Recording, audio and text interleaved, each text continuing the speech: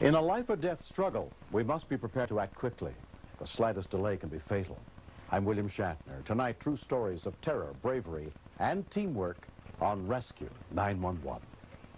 We begin on the afternoon of December 2nd, 1990, on Lake Monroe in Sanford, Florida, as hundreds of sailboats were taking part in the largest inland boat race in America.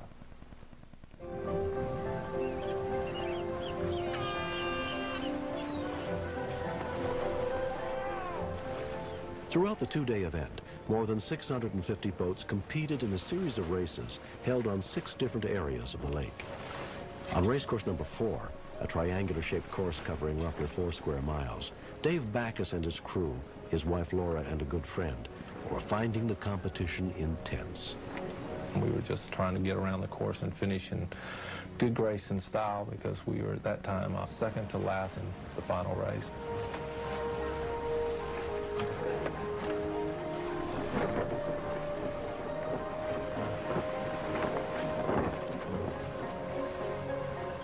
We had sailed into what I would describe as a lull. There was just very little air. Our sails went very limp. Their friend Guy Atkins had never competed in a big race before. On that day, he was responsible for the spinnaker pole, which controls the front sail. Guy had gone out the week before, but we hadn't really been together that many times like you should be in a hardcore racing boat because he doesn't sail as much as I do. He stepped up on the deck to physically move the pole. David, my husband, was controlling the tiller. I was controlling the ropes that fly the spinnaker.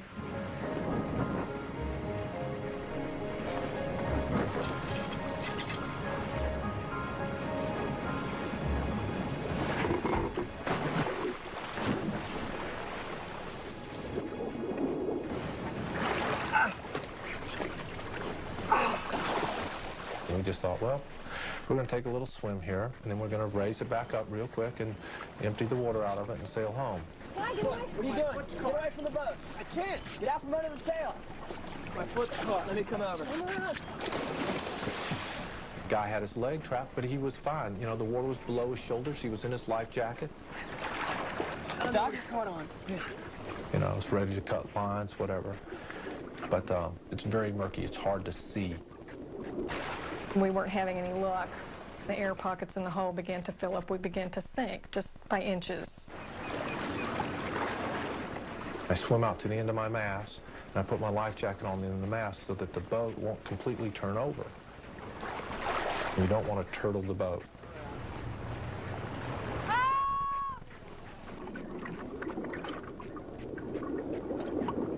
As I repeatedly dive, you could just see the cables.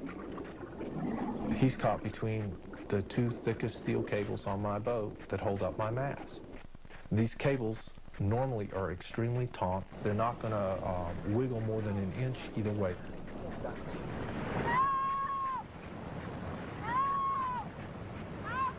Susan McCann was sailing with her fiancé when she saw they were in trouble. At that point, I didn't see the trapped man. So I don't know what the problem was. Maybe they couldn't swim. Help! Somebody come and help us! They said, if this boat turtles, we have a drowning here. Word of the situation was quickly passed to the chase boats. A powerboat, skippered by Bill Snyder, came to assist. As I approached the boat there, his head was just barely out of the water. Every time a big wave came over, it's just kind of hitting him in the face, and he's, you know, taking in some water, choking a little bit. The guy, at that point, stopped talking, and he was not panicking or anything, but he just seemed kind of in his own world.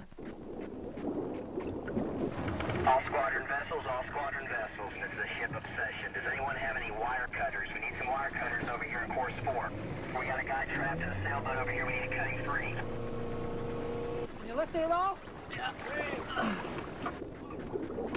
Ah! Okay. Oh, wait a minute. Put it down. Put it down. Guy yelled out, you know, what are you doing? That hurts. Stop it. And when the boat came up and then we brought it back down again with the chop of other boats coming in to help, the boat was sinking down some more. It's full, Dad. Oh, I can't get him up. He began to go under just inches below the surface. Help us! It was the most frightening experience I have ever had. I tried to get a grip under his arms just so that he would feel like there was someone there with him, but I could not pull him up. You know, we were just in a situation that even though I would have done anything I could have, there was nothing that I could do before he died. When we continue, There were people clustered on the bow of the first chase boat screaming to get his foot out of there, and some guy was screaming, break his foot, break his foot. It was crazy.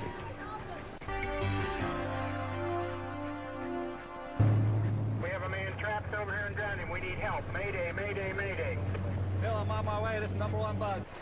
But the worst part was, you know, watching his hands above his head. They were splashing, and they slowed down, and then I could tell he wasn't moving his hands, but the waves were making his hands float.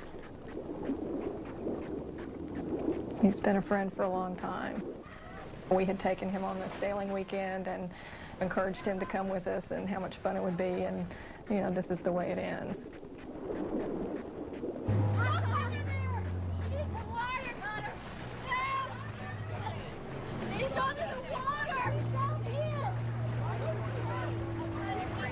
There were people clustered on the bow of the first chase boat screaming to get his foot out of there, and some guy was screaming, break his foot, break his foot. It was crazy. By this point, they had pulled him up, and I think the skipper was keeping his head out of the water while he tried some rescue breathing. John Huffer had arrived with a pair of wire cutters. I was concentrating 100% on just cutting that wire. I grabbed the two sprouts that were holding his leg and pulled them enough apart. Break! Pull! Pull! Gotta get him up! Pull! Pull! I got him! Pull! Is he breathing?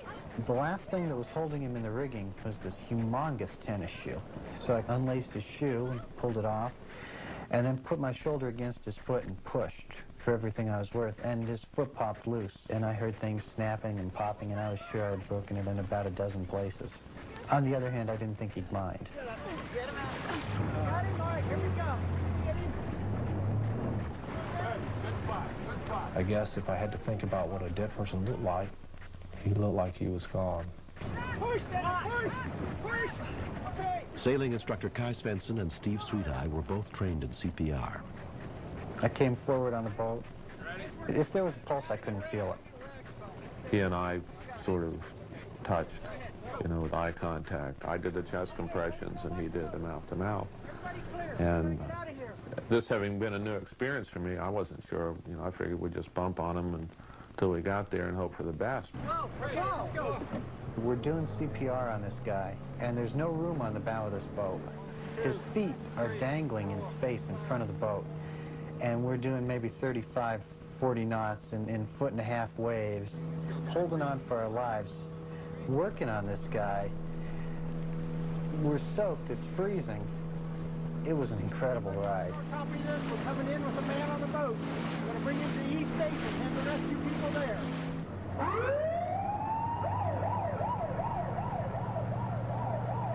Bill, slow down. Slow down. Slow down. We're getting hot. Slow down. Slow down. We were probably about halfway across the lake when we stopped in the water. Basically, the guys that were doing say, I can't tell whether you got any pulse or not. Yeah, he's coming. He's coming.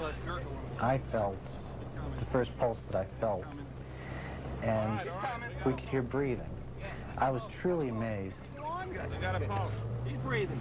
Don't push him no more, man. An overwhelming feeling of joy and relief came over me. He was still cold and blue, and we closed his eyelids. And we brought him into the marina this way. And I have to hand it to the driver. He, without any concern for his boat, just put it up on the ramp. And we handed him right over the bow, and Zippy was gone.